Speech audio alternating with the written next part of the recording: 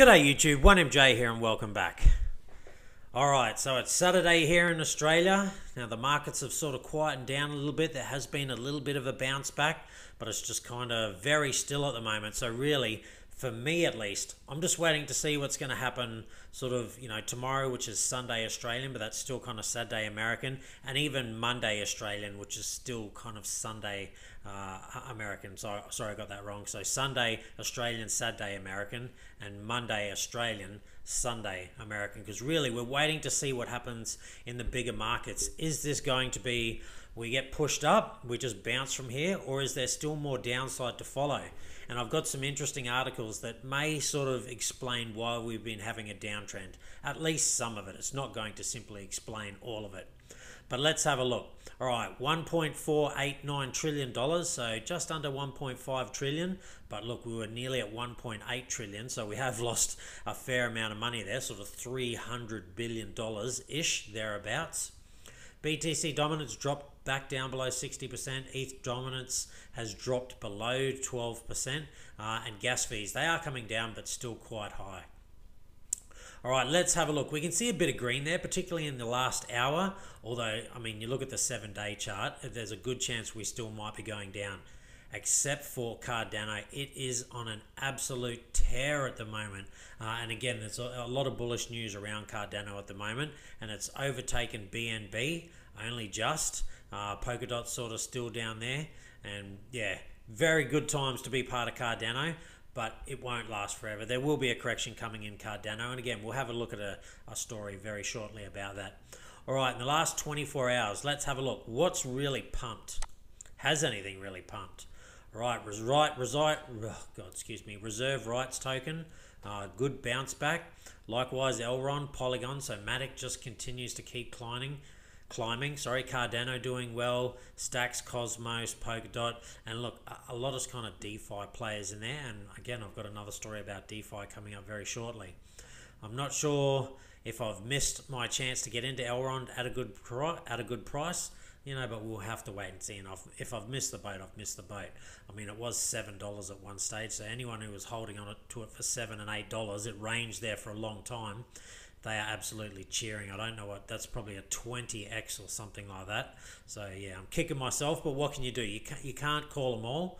I got into Polygon or Matic at a pretty good price, and some other projects. Cardano as well, one of my better performers. So, you win some and you lose some. Generally, I haven't traded I haven't traded much at a loss. I think I traded 2 coins at a loss, and it wasn't massive losses, so yeah, can't complain.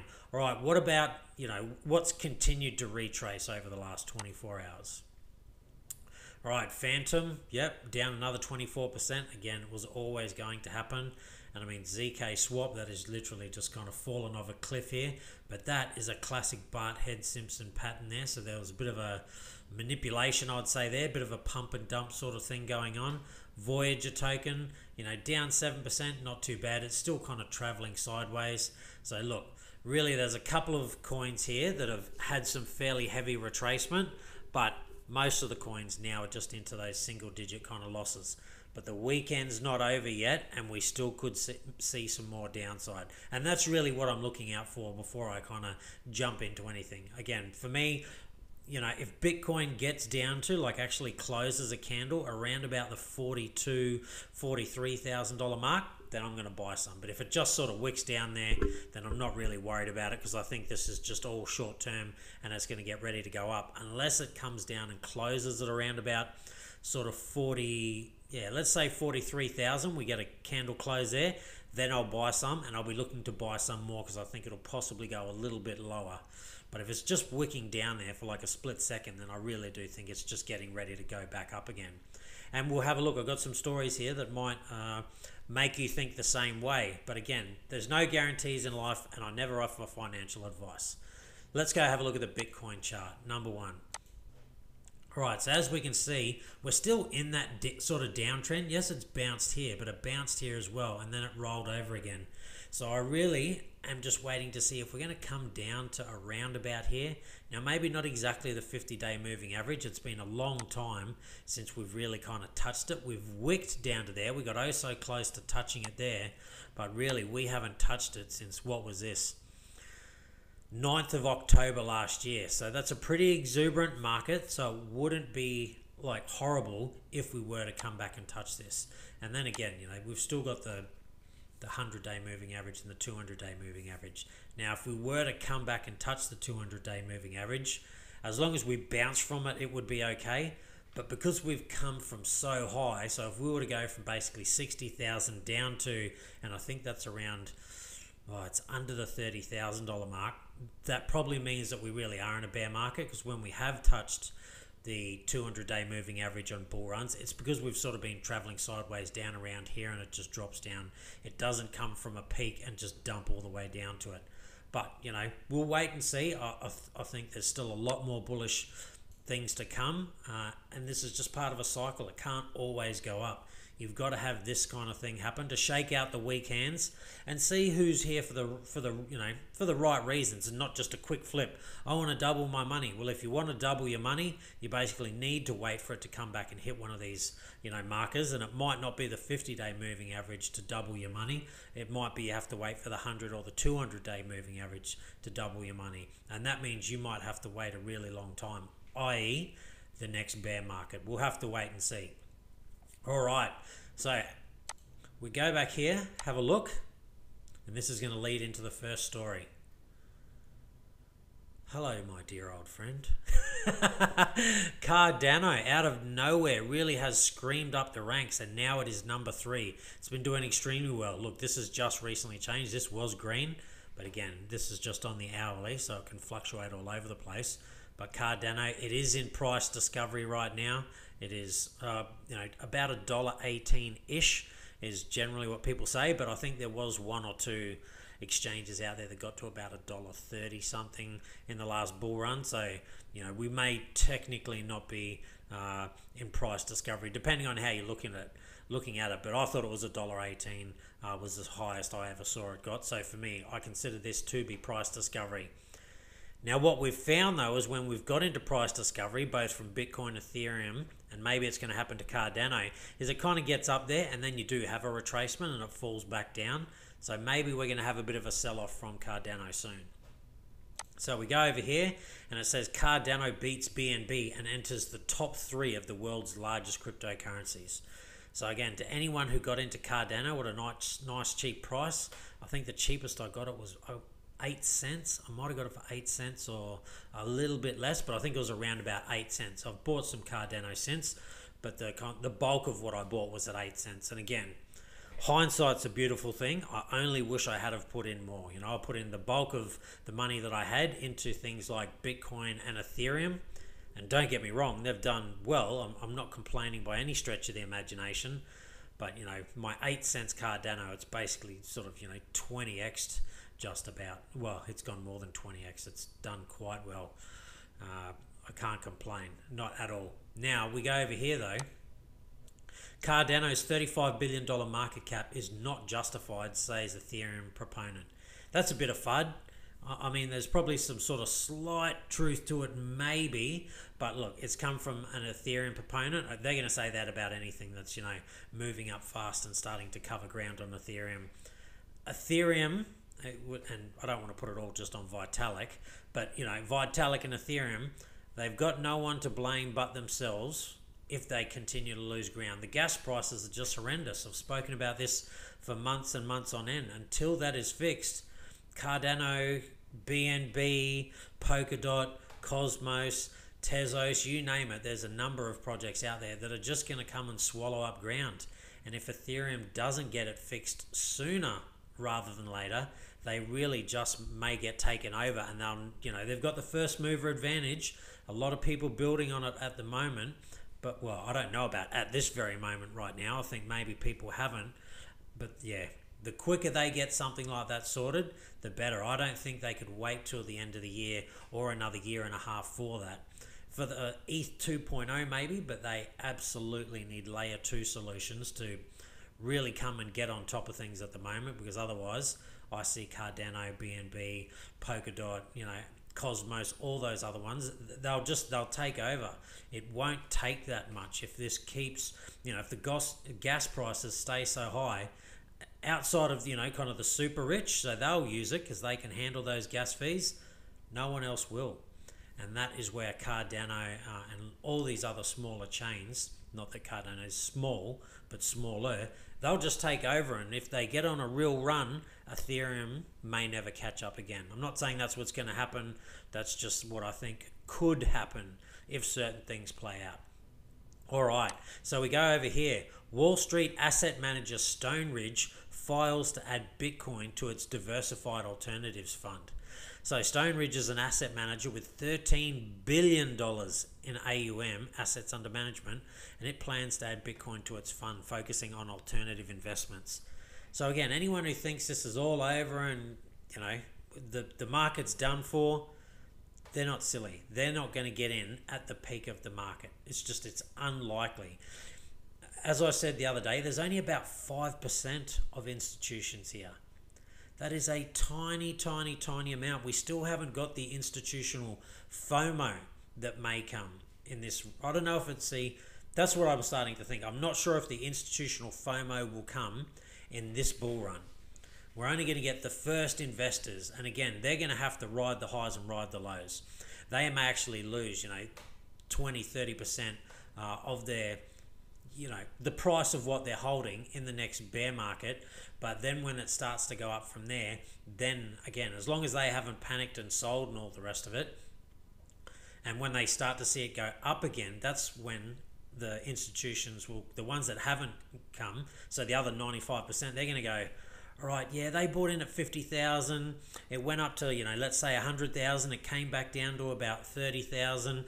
And now it's back to 70,000. Jesus, yeah, we better get in on this because, yeah, it'll go maybe a little bit lower than where we bought in. But if we simply hold long enough, we will be in profit. And that's when the real institutional FOMO is going to start.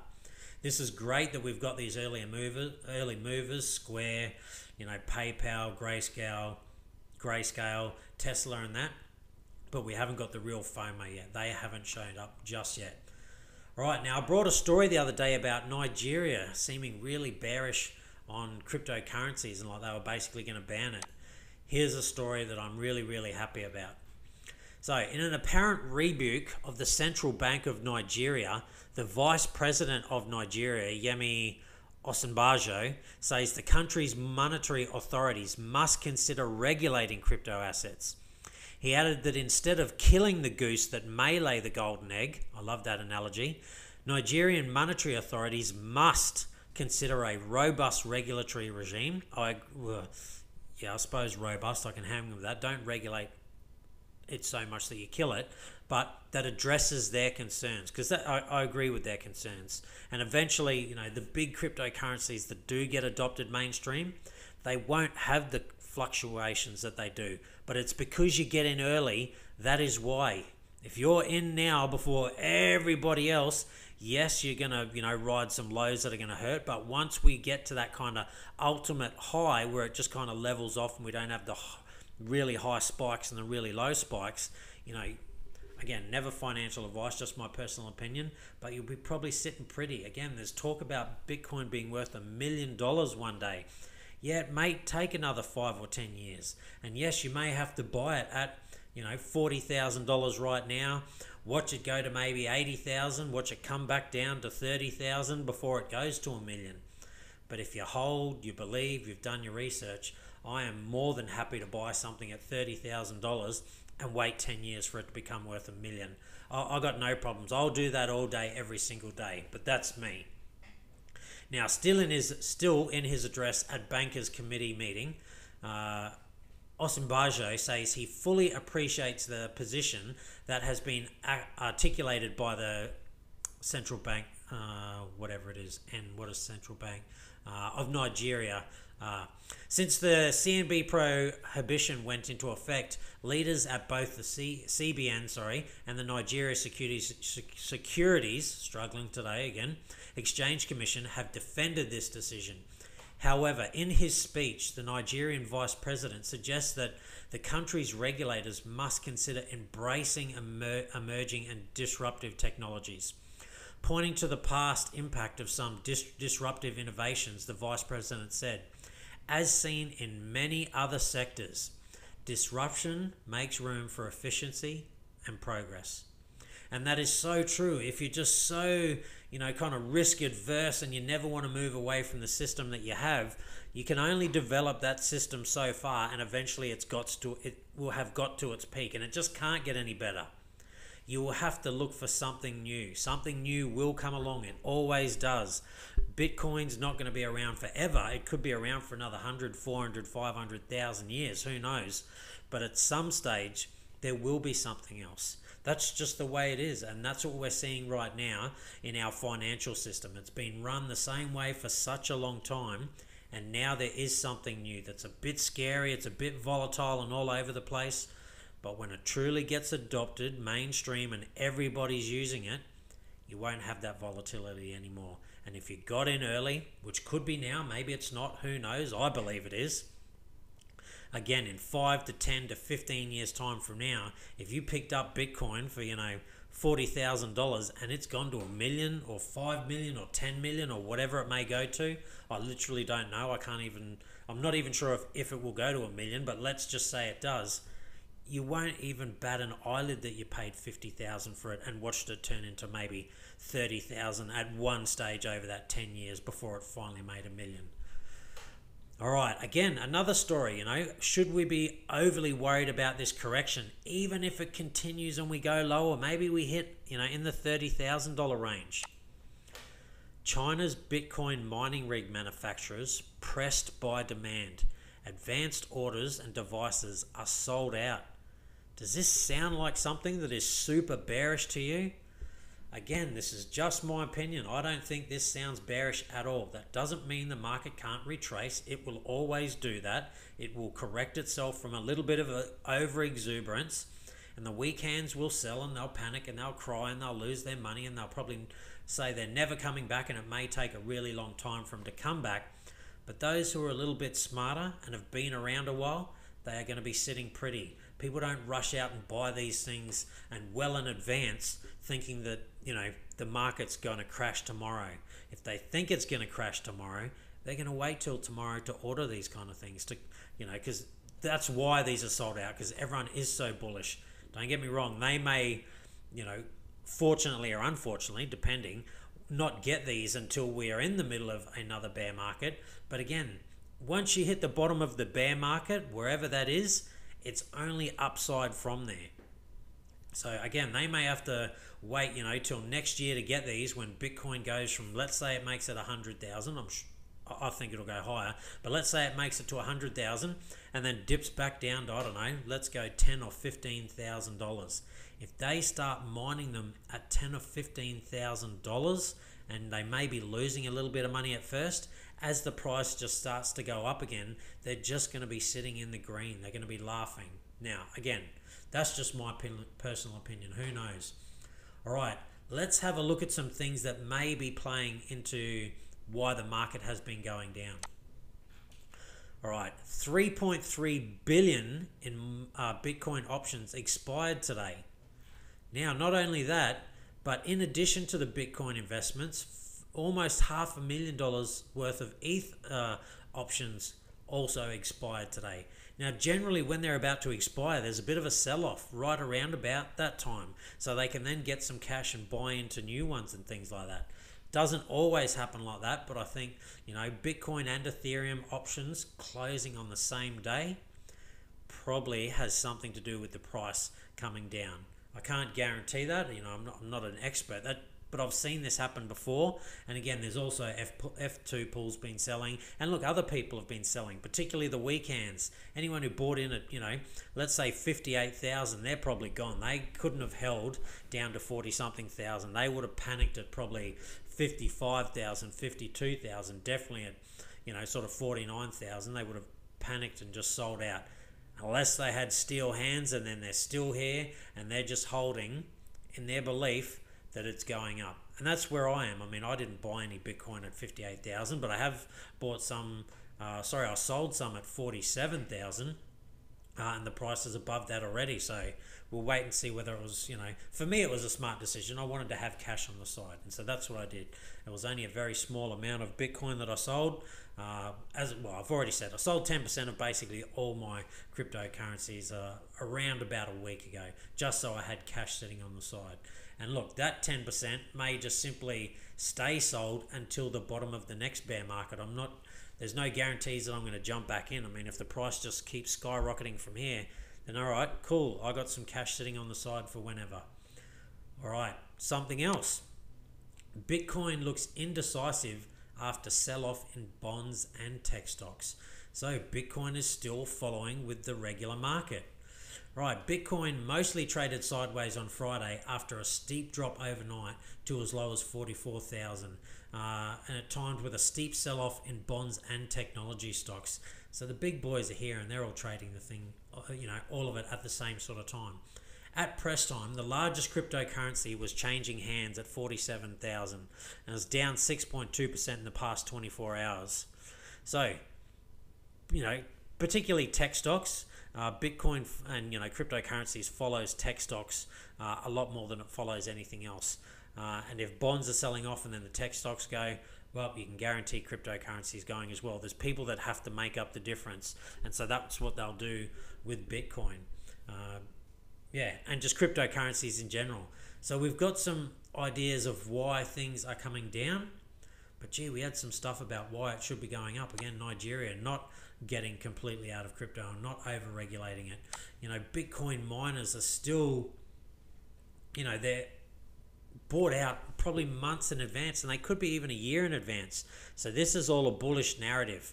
Again, yes, we could retrace lower, absolutely, but there's so much bullish narrative out there that I think that's only a matter of time until all the weak hands or those that want to sell have stopped selling and the buying starts to override again. And again, look, if Bitcoin gets down to sort of $43,000, $42,000, that's it. I'm buying some.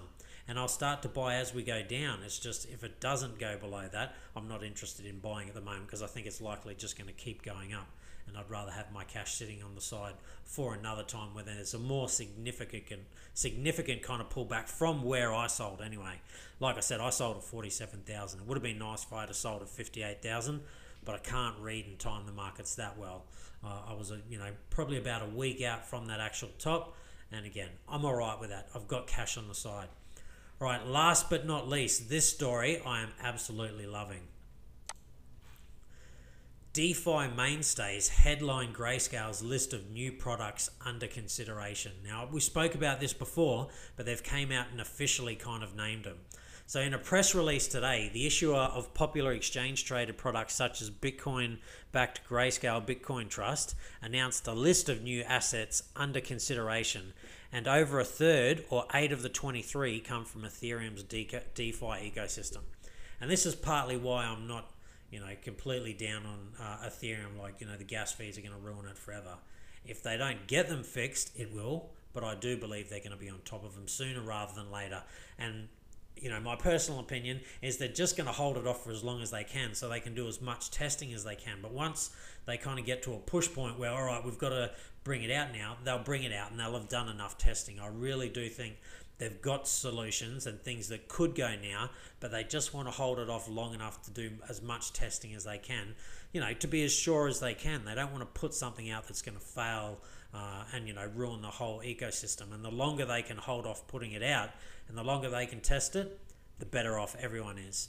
Now, continuing, Aave, Compound, MakerDAO, Reserve Right, SushiSwap, Synthetics Token, Uniswap, Yearn Finance, they have joined increasing popular layer 1 chain assets such as Polkadot, Cosmos and Cardano on the list.